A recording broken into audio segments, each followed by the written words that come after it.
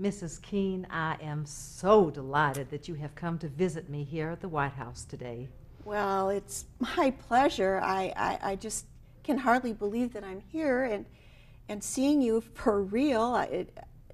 Traveling through time and space has been an adventure in itself, but to meet you here at the White House is something else. Well, I must say, I've never heard about traveling through time before, but you certainly are not dressed the way other women I know are dressed. No, I come from the year 2015. 2015? Yes, I do. Yes, I do. Wow, that's remarkable. It is, and I have this opportunity to take back with me your personal accounting of your time, which I hope you'll allow me to do. It would be my pleasure. Do you mind if I write anything down or take some notes? Please do. Is that all right Please with you? do, absolutely. I would really appreciate that, of course. And it's unbelievable that I'm here, but an opportunity like this, we must start at the beginning. And well, go ahead. The beginning is, how did you meet Mr. Lincoln, and what was your courting like? Oh, I must tell you, courting was very different than sometimes it was for my sisters. But I moved and stayed with my sister and her husband, Ninian, on Aristocracy Hill. That was the area that the common folk referred to for all the people who had money.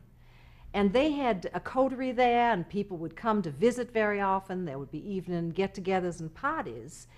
And I met many dignified lawyers and representatives in government. And one evening, this tall man, dressed in a swallowtail coat that was too short, and pant legs that were halfway up his calves, socks that were mismatched, and a worn pair of shoes, walked in. Well, everyone was aghast, but I was curious. So you saw something. I did.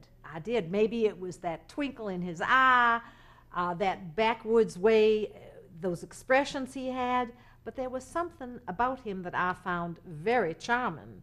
And I think what he was very interested in politics, of course, and I think what attracted him to me was the fact that I was fluent in his favorite subject. And that was? Well, politics, of course. Of course, of course.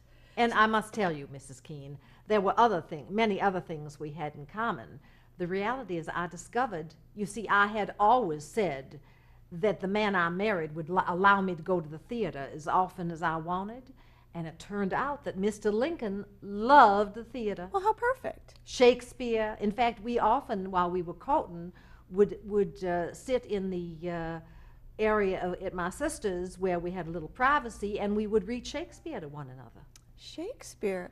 Any particular sonnets that he recited to you? Well, my dear, you know, it has been a while since then, but the fact of the matter is that when we lived in Springfield, and certainly here in the capital, we have gone to the theater often with each other. So that's a part of being in Mr. Lincoln's life.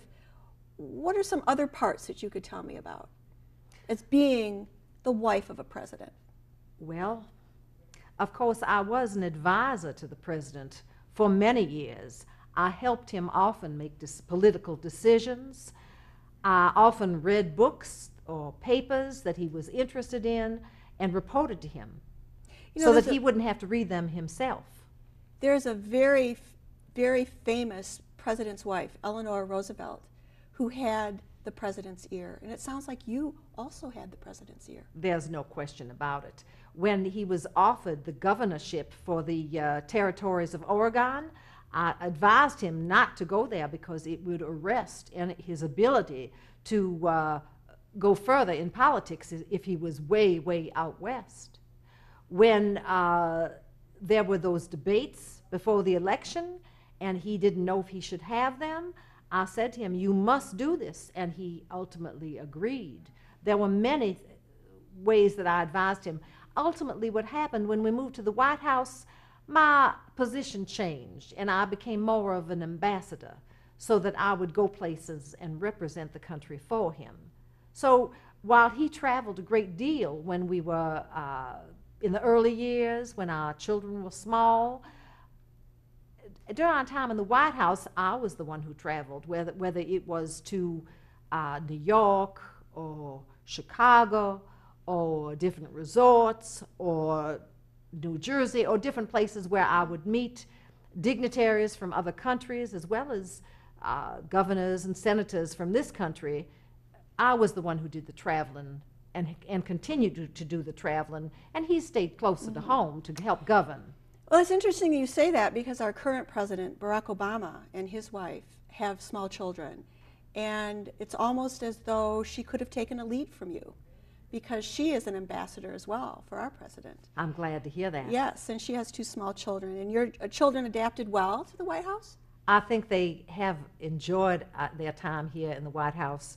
On one hand, it has been very trying also because the mortality rate for children is very high. Mr. Lincoln and I have had 4 children, in fact 4 sons. And Mr. Obama and his wife, what have they had? They have 2 daughters. 2 daughters. Well, in any case, one of our sons, Edward, died before I'm we so ever sorry. came. Yes. And something very heartbreaking was our son Willie's death here in the Capitol. I do have 2 sons who are still alive. Our son Robert, who went to Harvard and was in the lady part of the war, an officer in the war, and then our son Tad, who is somewhat younger. And I can tell you, though, when Willie was alive and Tad, they would play all sorts of pranks. And frankly, the president and I love pranks and always laugh and enjoy them just as much as the boys enjoy them with their friends. They took friends to the rooftop of the White House and pretended they were shooting guns.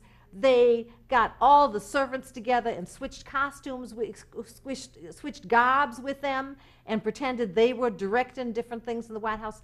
They have had plays in the White House where they charged people a nickel to come, and they also sold refreshments.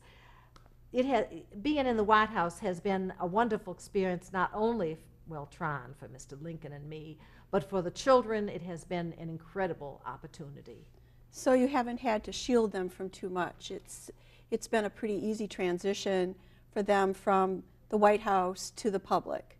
I think the reality is Mr. Lincoln and I are the kind of parents who are, well, very, very lenient. We're not into punishments.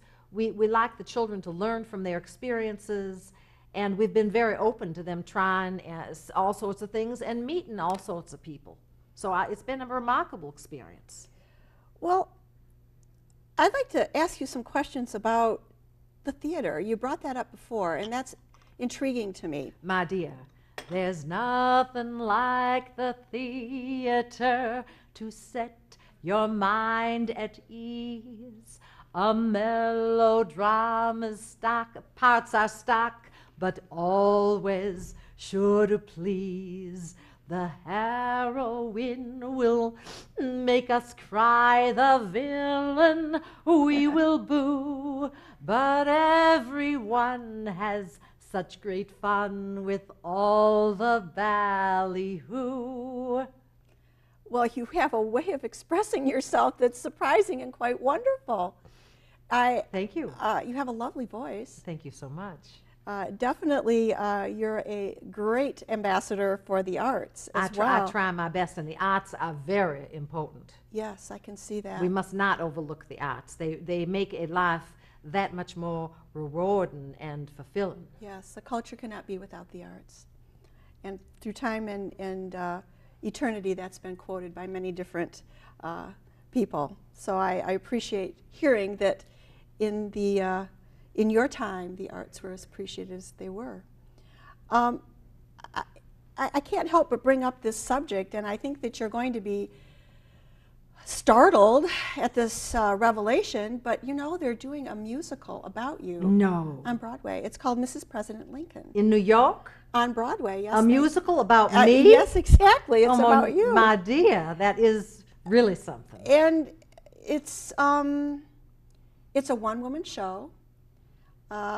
It's amazing. And who all is performing it? What's the actress's name? The actress's name is Dr. Carol Dunitz.